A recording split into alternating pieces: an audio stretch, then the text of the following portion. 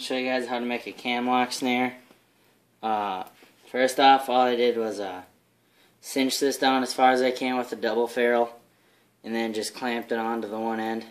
You can use singles. I just think it's a little bit easier with double ferrules. Just take this end, loop it through here. And there is pretty much your snare.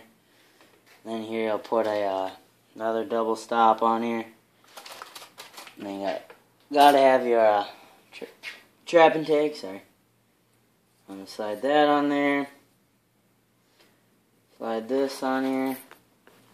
Cinch it down.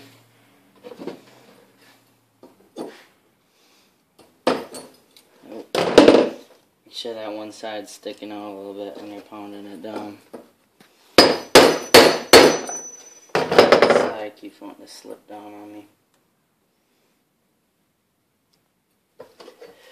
Alright, here we'll pound it down this way. And then here's pretty much your cam lock snare. I cut this cable 32 inches long. And I'm going to load it here just on this little screw I have right here. So a screwdriver I put down. And you just take the fixed end right here. And you just run it along the edge right here a few times. And then see how it gets a little bit more of that oval shape. It also makes it quite a bit faster. I'd recommend wearing gloves with these because this cable you'll end up poking yourself like I did. But here's your cam lock snare. Loaded. Real nice, real fast. I cut this cable 32 inches long just to get a reference here. After you load it, it is, what, about 9 inches wide, that is.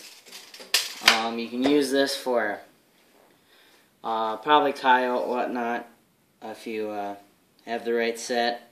But I use a lot of these sets for beavers and otter and raccoon.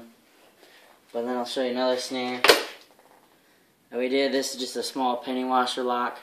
These are the ones I built in my episode.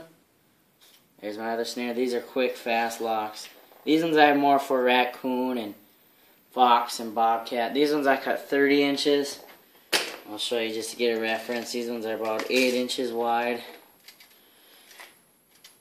You can see about 8 inches wide just to get a better look for you guys.